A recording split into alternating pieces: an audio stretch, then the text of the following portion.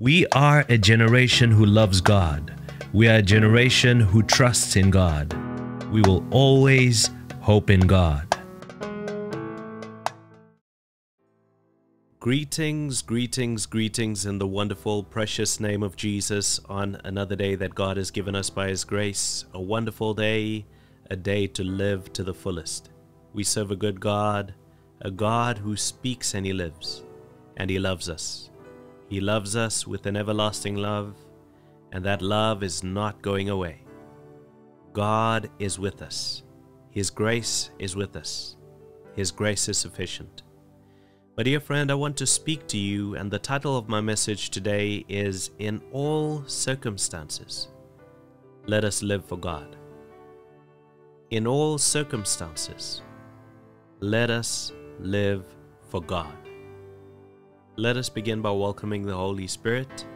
Wherever you are, in your own words, welcome the Holy Spirit in that place. Precious Holy Spirit of God, I welcome you. Come, Lord Holy Spirit, and take over control and help us to pray. Help us to press in. Help us to receive from the Father today.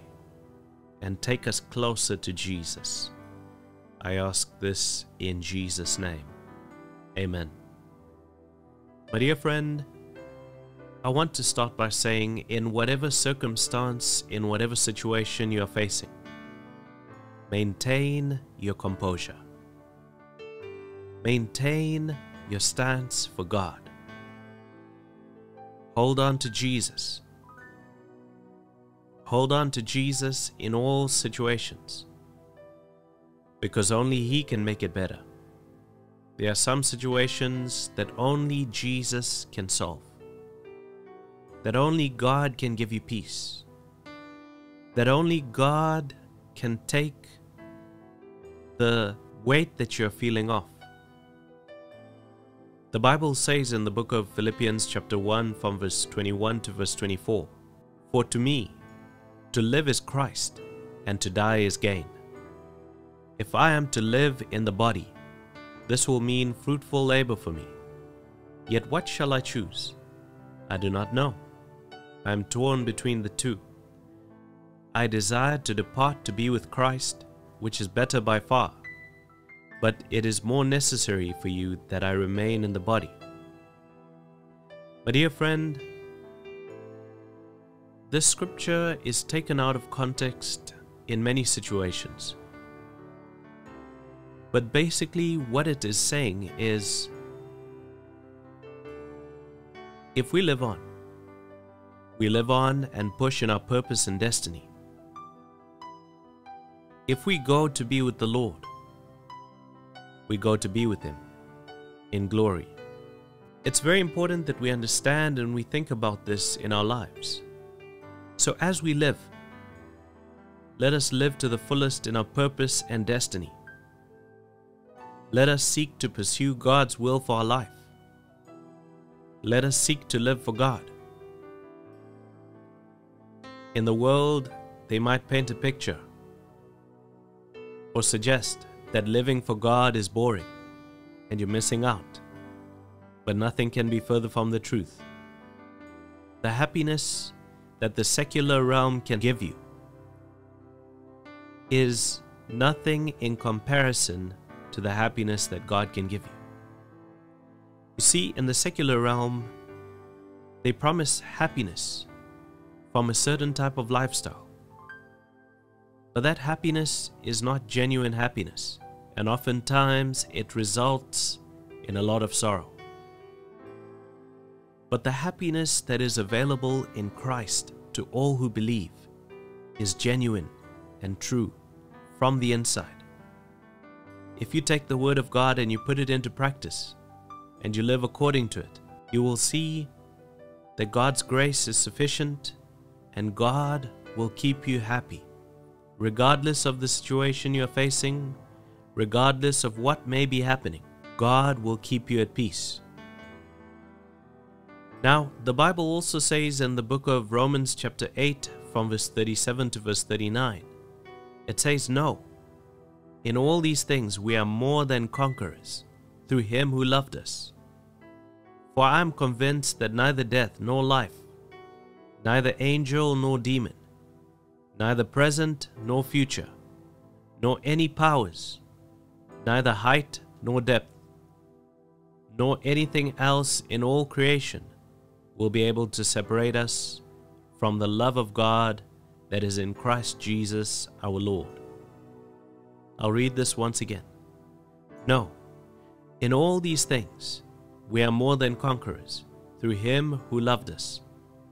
For I am convinced that neither death nor life, neither angels nor demons, neither present nor future, nor any powers, neither height nor depth, nor anything else in all creation will be able to separate us from the love of God that is in Christ Jesus our Lord.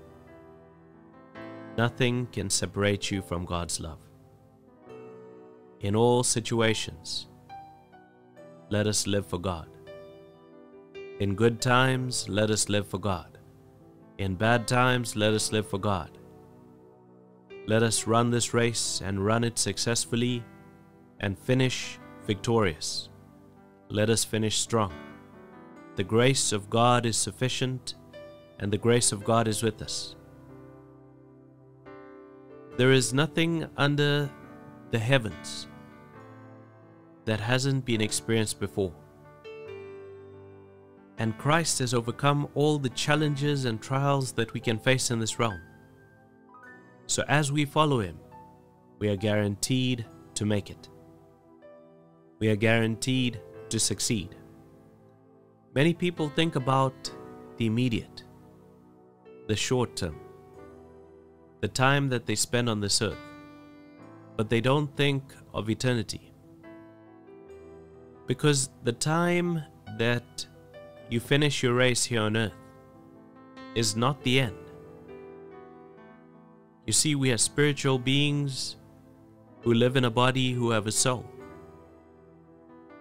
And the time that we finish the race doesn't mean it's the end of us.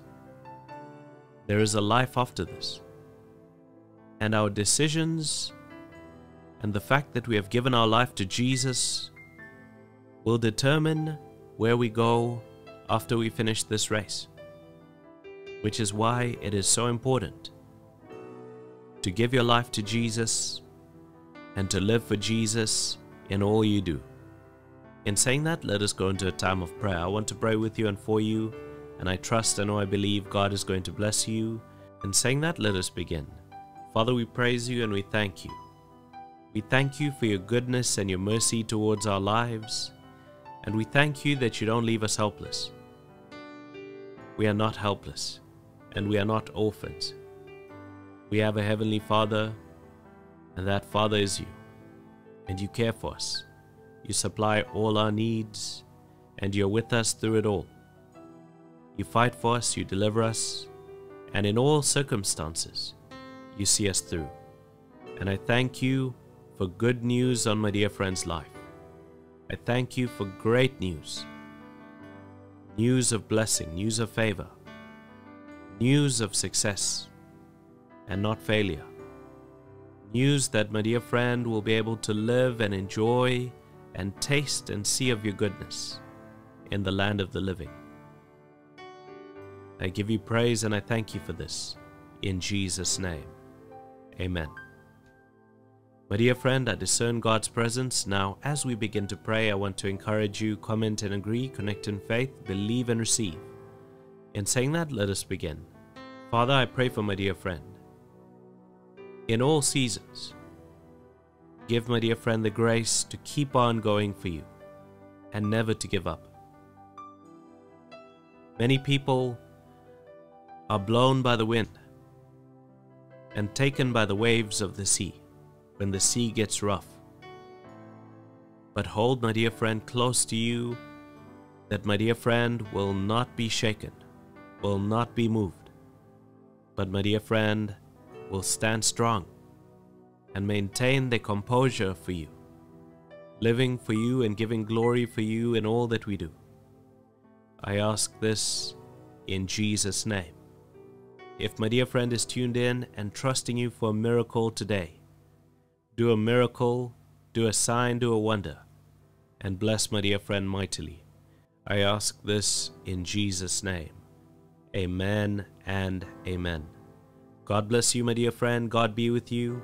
May the grace of God and the fellowship of the Holy Spirit be with you, now and forevermore. In Jesus' name. God bless you. Thank you for watching. If you were blessed by this video and you would like to support us to keep making content like this, you can do so via PayPal or Patreon. The links are provided in the description. God bless you and goodbye.